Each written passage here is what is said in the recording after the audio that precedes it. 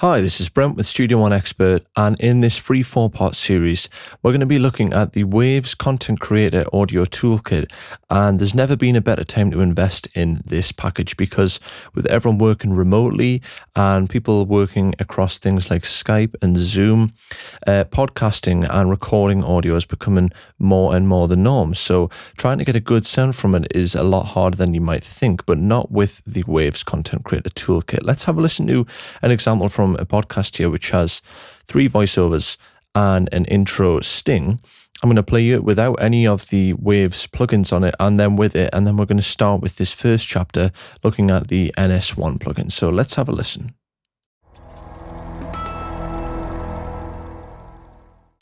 Do you think it's easier to learn compression if you look at different things like LA2A, 1176, Fairchild and so on? Yep, exactly. Yeah, I agree. Yeah, you could technically do it with whatever type of compressor you would want to use. Yeah, I agree, but also I think that you should talk about different ways that you can learn these skills. And so I'd imagine that sounds quite familiar to anyone who's been getting used to doing conversations over the internet with things like noises from either windows being open or machinery in a household. It's all very common and it can be fixed, which is the nice thing. So if we look at each individual channel here, the first one is definitely the best, and usually you will have a vocal that is the standout feature on either recording or a podcast. But this is not always a great thing because what it does is it outshines the other tracks. So this one is definitely better than the other two. Do you think it's easier to learn compression if you look at different things like LA2A, 11?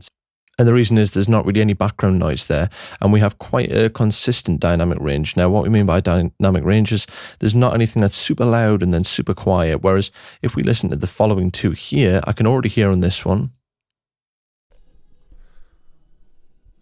Yep, exactly. Yeah, I agree. It sounds like we have some sort of radio on in the background, and it also sounds like they're in an extremely reverberant place, probably a kitchen, because that seems to be an office if people don't have the option of an office. So there's a lot of issues with that channel. And then similarly with this channel, it sounds like they're near some sort of fan or something. yeah, I agree, but also I think that you should talk about different ways that you can learn these.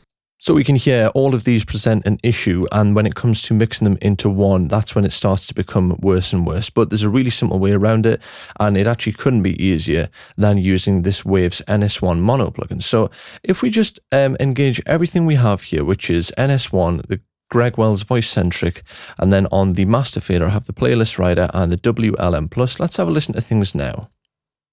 And just take that out. So let's have a listen. Do you think it's easier to learn compression if you look at different things like LA2A, 1176, Fairchild and so on? Yep, exactly. Yeah, I agree. Yeah, you could technically do it with whatever type of compressor you would want to use. Yeah, I agree, but also I think that you should talk about different ways that you can learn these skills. So as you can hear, all of this audio is repairable. And the first thing we're going to look at, if we bypass everything else, is just the NS1 plugin. So the NS1 plugin is basically a noise suppressor. And the nice thing about this is almost anyone can use this. Not almost anyone can use this. It is literally a 0 to 100 fader, and it's sort of like a noise gate and a bit of a downward expander. And basically what it does is it filters out room noise, and when speech is detected, the noise suppressor circuit bypasses and it waits for the actual room noise to reappear to then engage the circuit. So if we look at this second track in particular, and the reason is this is the one that had the most room noise with the reverb and what sounds like a radio, let's have a listen to what the NS1 does to this track. Yep, exactly. Yeah, I agree. Yeah, you could technically do it with. So the yellow level here, you would want to use. It shows the room noise that it's bringing down. And if you listen to when the speech kicks in. Exactly. Yeah, I agree. Yeah, you could technically. The yellow indicator reduces right back to 0. So you get a nice blend of natural speech, but it really does remove a lot of that room noise. Similarly with this last track, if we finish off with the NS1, there's really not much to say here with such a simple and easy plugin to use. It's another similar story. I've just adjusted the fader accordingly from 0 to 100. And you would do the same with your audio. So let's have a listen. Yeah, I agree, but also I think that you should So there's no talk noise about different suppressor ways there at that you 0. can learn these skills and apply them in real world situations rather than learning how you So that's the Waves NS1, and I'll see you in the next video when we look at the Greg Wells Voice Centric.